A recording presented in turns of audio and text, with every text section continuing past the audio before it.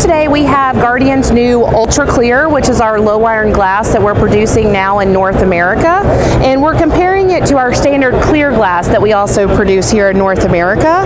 And in this display, the concept behind it was, as you can see with this white background, actually the clarity that you get using the low iron versus the clear glass. And you can, play around with it, move it around. We're showing it in a barn style door, much like what you're seeing now in new shower enclosures, as well as different meeting spaces where they're partitioning things off so they can open and close the glass. And you can see how it works, but the whole concept behind it is just so you could really see the difference in clarity between the low iron and the clear glass.